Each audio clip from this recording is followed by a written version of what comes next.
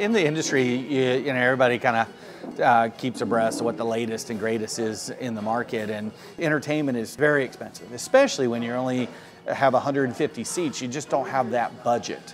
So we looked around to try to find something that we can offer that you know, that kids and families can come in and play on a regular basis all the time. Whether you're a bar patron or you're a family or you're a kid, I mean, if you have a cell phone, you can play. The reality is you know, these phones are their connection.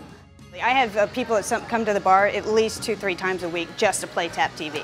And of course, you know, beer specials, that helps. But you know, each round is only 20 minutes. So it's like, okay, I got 20 more minutes, give me another beer. And before you know it, it's been another hour. They just can't leave. They're like, well, can I go home and play it? I'm like, sorry, you have to be in the restaurant. And then they go outside for a smoke break and they've got their phone outside with their cigarette and they're tapping and they're still playing. It's just so funny. My name is Chris Perella, and I've been with Dick's Wings for a little over a year. Our stores are always nestled, typically currently nestled into a neighborhood. Nocatee, perfect example. We are nestled in the heart of over 3,000 homes. In the family fun is when you're nestled into that neighborhood environment, that's who we see. We see the families on a regular basis. They enjoy what we provide. It's not only the wings that we do, but the environment for the family.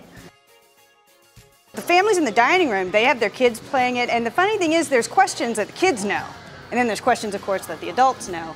So, I mean, it just, the whole thing, they're all cheering and high-fiving. Kids are doing victory laps around the restaurant. It's just, especially when we get, it says #1, Dick's Wings and Grill, Nocatee. So, it's been a good thing. And we put it in Nocatee, I want to say about 6-7 months ago, and it's just taken off. We knew it would because, you know, not only is it the people that play on their phone, but when you're in the restaurant, everybody is going to look at your TV at least 10 times, at least 10 times. And if you got something up there to catch their attention and go, hey, let me, and I'm looking up at it right now because it catches my eye all the time.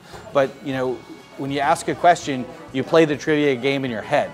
And you don't have to be that guy that's real competitive and I gotta win. It's, do I know that answer? You know, and then you see what it is, and then that's what I want people to leave our restaurants with is, you know, I went up there, I had a good time, it was a great meal, and then I walk away with something extra. The thing that to make it successful is you gotta get your staff involved. And, you know, we have a couple staff here that just embraced it, and they like to play, and I'm not against them playing, you know. I said, if it's not busy, play with the guests that are sitting at the bar, sitting at a table, interact with them. I want you to guess the next answer, or, hey, who's winning at the table, you know, that type of thing.